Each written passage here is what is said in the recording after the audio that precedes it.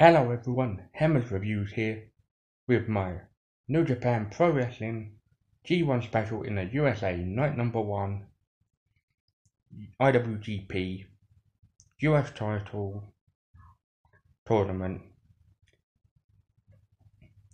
Without further ado, let's start the video. Match number 1 was the first quarter final, Jay Lethal going up against Hangman Page.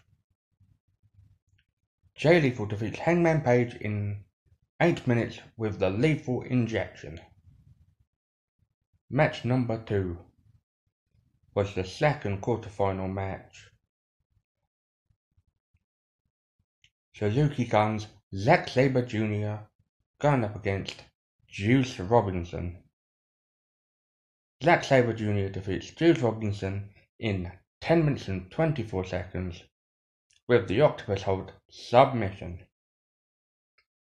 Match number 3 was the third quarterfinal match. Chaos's Stone Pitbull Tomohiro Ishii going up against the leader of the LIJ, Tetsuya Naito. Tomohiro Ishii defeats Tetsuya Naito in 16 minutes and 2 seconds with a brainbuster. Match number 4 and last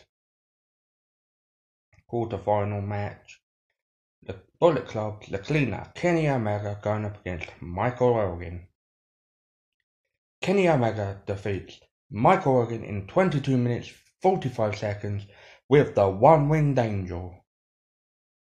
Overall, I give the tournament matches 7.5 out of 10. I will be back tomorrow with the non-tournament match review. Thank you for watching. Please like, comment and subscribe if you're new to my channel. All feedback is very much appreciated and welcome.